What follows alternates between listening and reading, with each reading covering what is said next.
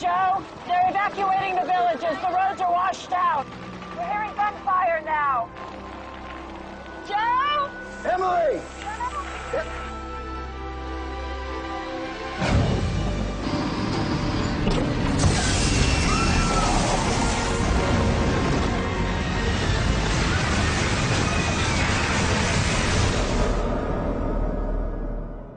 Emily Darrow was not just a doctor.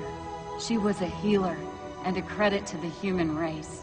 Since Emily's death, you have been working around the clock, 7 days a week. All right, let's go.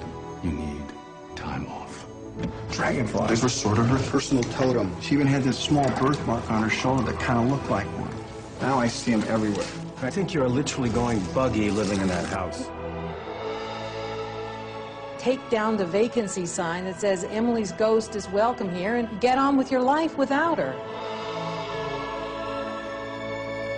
Joe!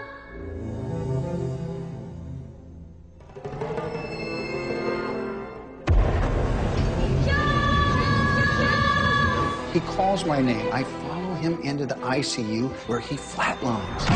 And then his heart started again. He hasn't stopped drawing him since he got out of the ICU yesterday. The lady in the picture, she wants you to go there. Go where, Ben?